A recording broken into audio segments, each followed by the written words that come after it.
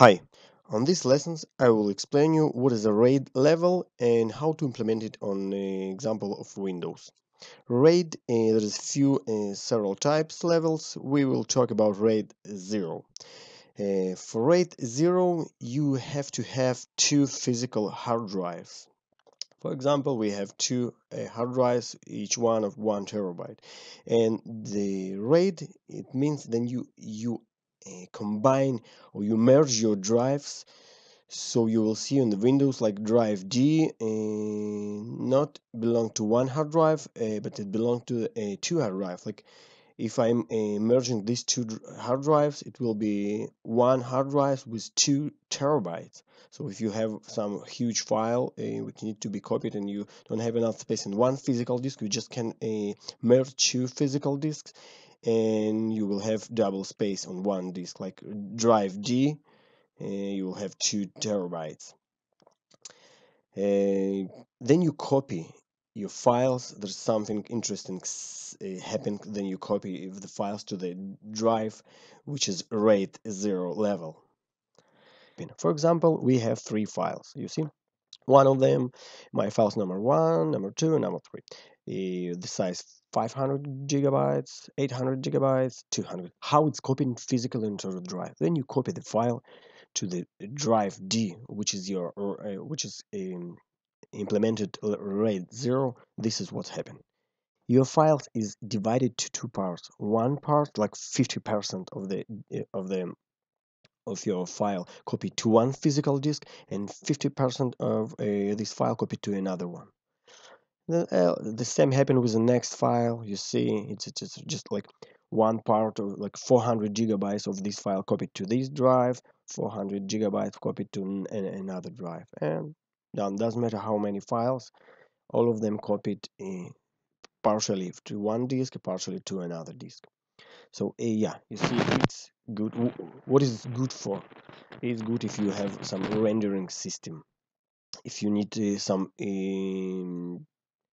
fast drive to write data. So right now, as you see, the same file copied to two physical drives on the same time. So it's much faster than to copy this huge file to one physical drive, because two physical drives working at the same time. The same for the reading. Then you need to, for example, copy this huge file, 800 GB. It's reading from two physical drives on the same time. So it's much faster.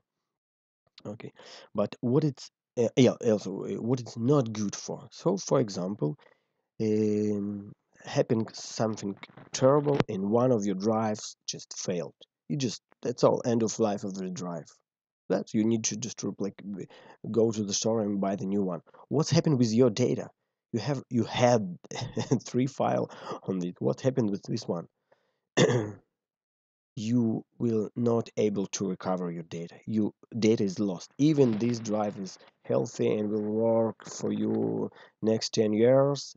The data what was in this drive is lost, because there's only part of these files, only part and not all. It cannot be recovered. This is a disadvantages of the RAID level 0. That's all. And if you want to see how to implement it on the Windows, just continue to see this lesson. To demonstrate this, I will use a VirtualBox for Oracle. I have a Windows Server 2016 running on it, and I have three hard drive, like physical virtual hard drive. One, it's a root hard drive with the operation system installed, and two new hard drives. You see, 10 GB each one of them. So let's see how to implement RAID 0 on it, how to combine these two disks into one. So here we have Windows 2016 Standard Edition. You see, I only have disk C. So in the implementation of the RAID levels, you can perform in disk management. There are several ways to open the disk manager. By the way, you can use disk manager in the Windows XP and up. So the few ways: click Start and type disk mgmt.msc. See, disk management. Don't put your attention to this window, just click cancel for now. Here, I'm sure you sometimes seen that in disk manager, you see this is my system disk, my first hard drive, which is divided to two partition systems and disk C, and two physical disk, which is not unallocated space, unknown, not initialized. Okay. And another way to go to here in Windows 8 and Windows 8.1 and Windows 10, right click on the start button here, disk management. Same thing. Okay. And the third part is just right click on my computer, manage, tools, computer management. You just need to open the computer management in Windows XP, Windows 7, for example, Windows 8, I think, same, Windows 10.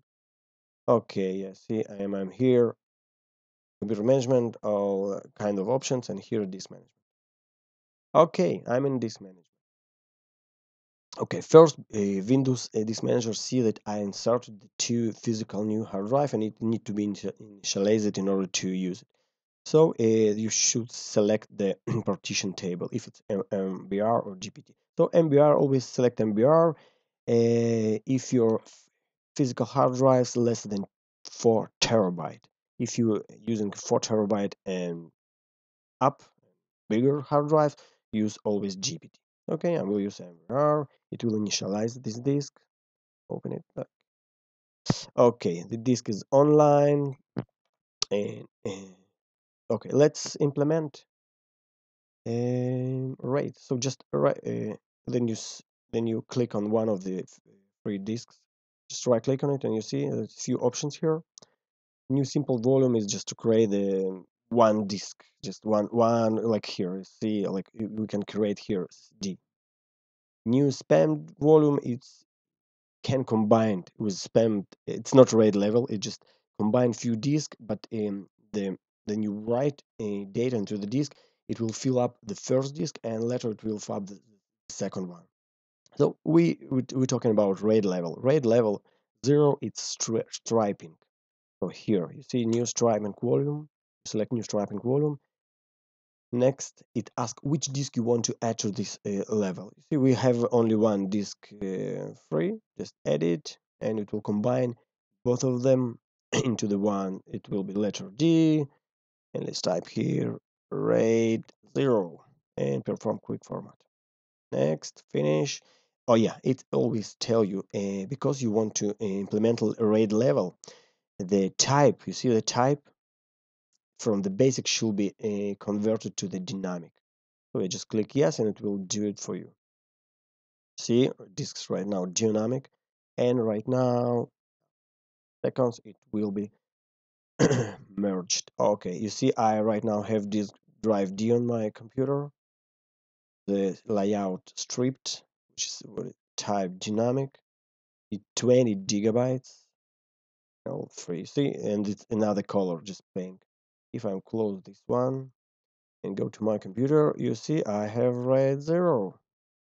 I have a disk, just the volume you can change it. I don't know my games here. My games. Okay, see. So you can copy to here something. For example, I don't know. I have a image file of Windows XP. Just copy to here. That's all. You have just like one disk drive D, which physically built from two hard drives and one big. If you have a few of them, or for example, yeah, I saw you present you in the presentation. Two 1 terabyte disk will give you 2 terabyte huge disk. Okay, so finished copying. Yeah, almost done. Okay, you see we have file here.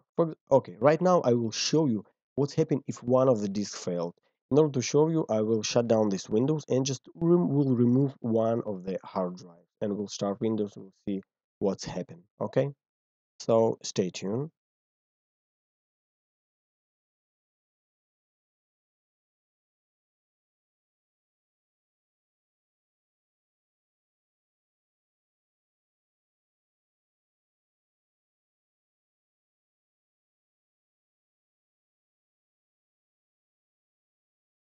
Okay, we back on our Windows 2016. Open. First of all, let's go to my computer. See what's happening. Oh, you see, my drive D not here. Okay, let's go to disk manager. See what's happening. All right, here we go. See, it's failed. Disk missing. Like somebody just removed physically hard drive, and even if the second is online, it's still working, but RAID level failed.